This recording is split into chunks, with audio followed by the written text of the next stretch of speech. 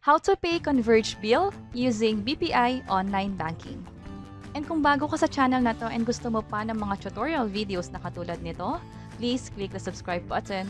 So ngayon magbabayad ako ng bill ko sa Converge and gagawin ko siya online. Babayaran ko siya through BPI Online Banking. And ngayon, nandito na ako sa website ng BPI. That's www.bpi.com.ph. And then I'll click this login button. And ilalagay ko rito yung username and password ko sa BPI Online Banking. And kung wala ka pang online account sa BPI Online Banking or wala ka pa nitong username and password sa BPI, malamang wala ka pang online account with BPI. Kailangan mo munang mag-enroll sa BPI Online Banking bago mo magawa tong transaction na to. And meron kaming ginawang video on how to enroll to BPI Online Banking. You may click this I button to check that video. And since meron na akong account with BPI Online Banking, I'll go ahead and log in here. And I'll click login. So ito yung online account ko with BPI. Balik muna ako sa statement of account ko. Bali, ito yung na-receive ko na email from Converge about my current bill.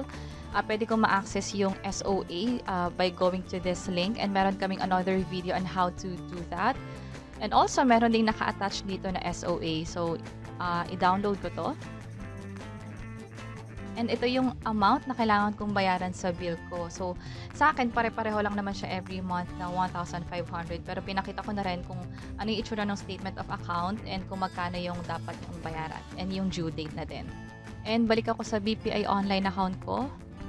Para makapagbayad sa Converge Bill, kailangan mo muna siyang i-enroll sa BPI. And after mo siya i-enroll, every month, babayaran mo na lang yung bill nang hindi na kailangan i-enroll. So, yung enrollment process, once lang siya gagawin. So, gawin muna natin yung step 1. I-enroll muna natin yung Converge Bill dito. And bago ako mag-proceed, papakita ko muna kung bakit kailangan siya i-enroll. Punta ako dito sa Payments and Load. And for step 1, piliin ko lang yung pambayad. And enter ko dito yung amount. Nakalagay dito yung pay to na section and then piliin ko yung biller. Ito yung mga list of bills na in-enroll ko na dati. So, andito yung PLDT bill ko, andito yung Meralco, andito yung Globe postpaid account ko, and andito rin yung mga credit cards ko.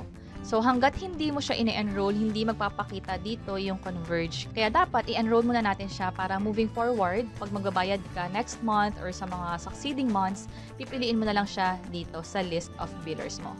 So, yun yung gagawin natin. And kung mapapansin nyo, ang huling entry ko dito is COL. And dito yung account number ko. Later on, madadagdagan to sa baba ng Converge.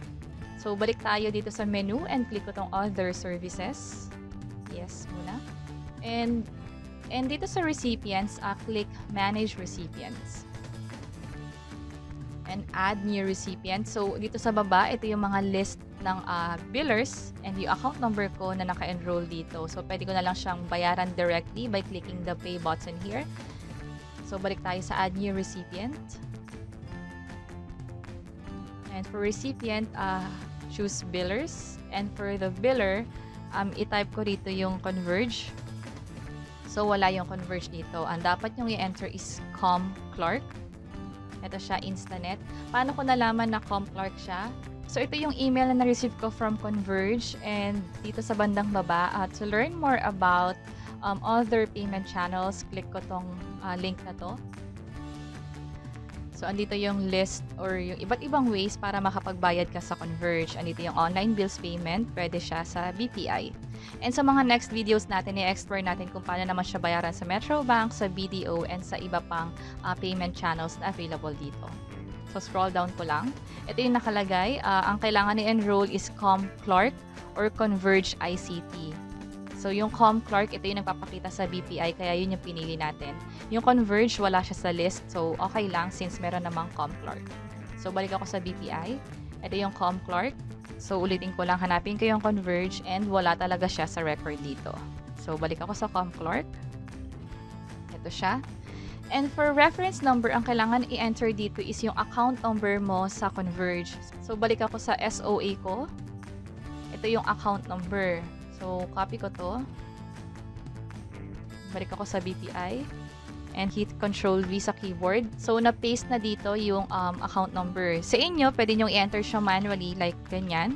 Pero sa akin, para mas safe na tama yung ine-enter kong number, i-paste ko na lang siya. So again, Control V sa keyboard para ma-paste yung number na kinopy ko dito sa SOA.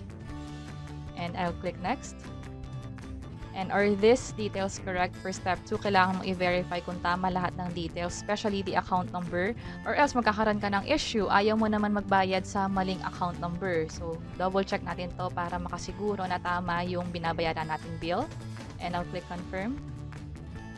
And yes, this is my number. So, I'll click yes, send me the code. And enter ko dito yung code na na-receive ko sa phone. And click submit. And na-enroll na siya. So again, once lang natin gagawin yung enrollment. Next time, pag magbabayad tayo sa Converge, hindi na natin kailangan gawin tong enrollment. Instead, ang gagawin natin is babayaran na lang natin yung Converge na bill dun sa list of billers natin. So dito sa kaliwa, click ko tong payments and load. And for step 1, piliin ko yung panggagalingan ng perang ipambabayad ko. And enter ko dito yung amount. Select biller. So scroll down ko to. So, dapat nandito na yung Converge. So, yung C, Clark, Com Clark to. Ito yung in-enroll ko kanina lang. So, I'll click this.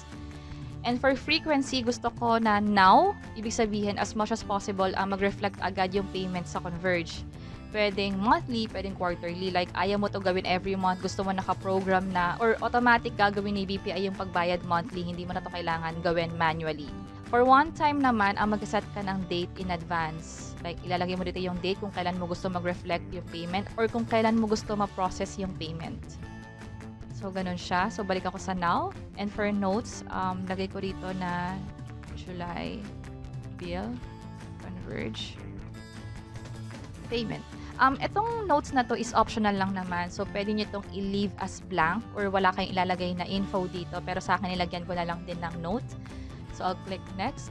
So, confirm ko lang kung tama itong details na to. And so far, tama naman. So, I'll click confirm. And I'll use SMS OTP and yes, send me the code. And enter ko dito yung code na na-receive ko sa phone ulit. And I'll click submit. So, ito na. Sabi dito sa step 3, bills payment was successful.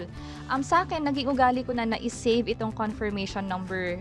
Like, kung sakaling magkaroon ng issue, hindi pa naman siya nangyari sa akin in the past sa kahit anong bills na binayaran ko. But just in case magkaroon lang ng issue, like hindi raw nag-push through yung payment dun sa Converge, at least may proof ako na nagbayad ako through BPI and ito yung confirmation number na yon. And that's it. Sana nakatulong tong video na to. Please let us know by clicking the like button. Pwede mo rin i-share tong video na to, especially kung alam mong pwede tong makatulong sa ibang tao. And post na rin kayo ng comments sa baba, especially kung may mga topics kayo naiisip na pwede naming i-share online. And this is Lou from Invest Library. Until next time, bye-bye!